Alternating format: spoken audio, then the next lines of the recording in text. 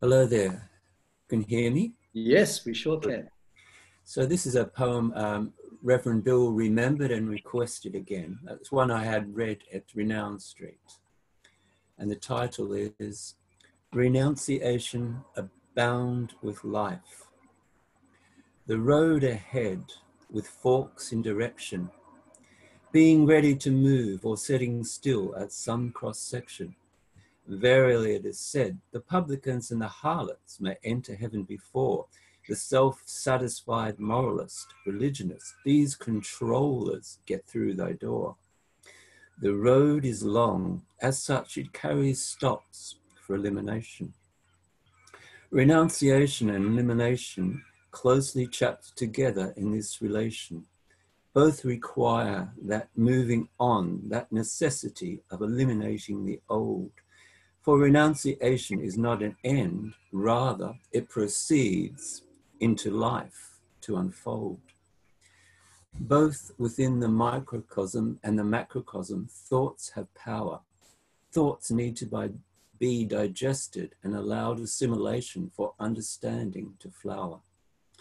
Praise and thanksgiving can be laxatives to free the mind. Mind health blossoms in letting go of old thoughts, taking on the new and refined. The mind, like a pool of water, stop the inflow, the pool goes on vacation, or worse, stop the outflow, and there be created only slimy stagnation.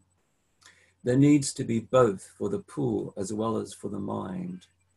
Thus ties together both denial and affirmation into being combined.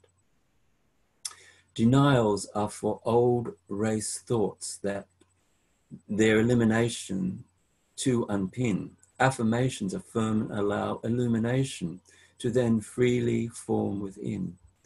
With movement onward, flow, understanding, growing to more, relating to that love and beauty and growth that spirit desires to outpour.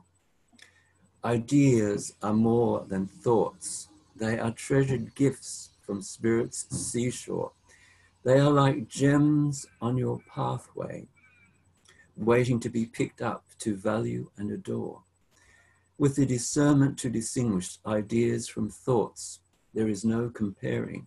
To honor such and then proceed more, to even engage in idea sharing.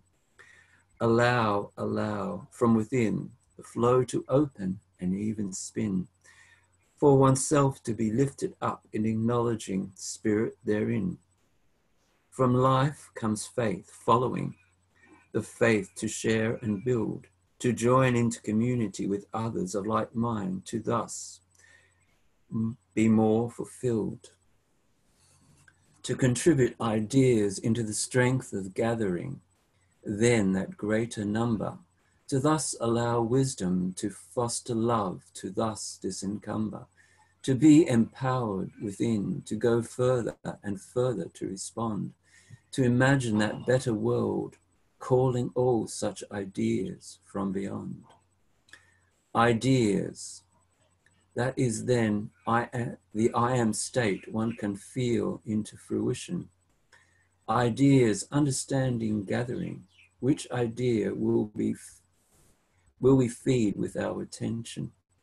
Broadening, gathering, seeking that greater artistic rising into attendance, and rallying to find the order for other forms of connective ascendance, with the enthusiasm to stay centered while creating, breaking through into change, constant change building, hope into growth, that willingness to rearrange, to be more, to connect more, and even abroad to thus manifest, to know and connect, love here and beyond into that oneness of living life blessed. Our paths were troubled to the degree of contemplation. Renounce the daunting. Let the choice be to feel our change into the beauty of the dawning. Let the beauty of the morning be waiting there for whenever, always on call. Renounce the less for spirit's rising opportunity that only seeks to ever enthrall.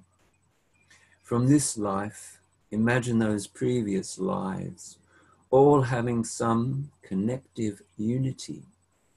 Imagine a football field filled with all past families, friends, and community. All such memories manifesting with love, choice, seeking to take us higher than before. To renounce those feelings of being less. To know we are ever so much more. Thank you. Thank you, William. Wow. Aren't we fortunate, our poet laureate? And are we allowed to put that up on the website? Good. Okay, so there you go, Wayne. Because I think that'll need to be gone through again. I'll look forward to I remember most of it from last time, but when you hear things again, different things resonate with us as we go back over things. So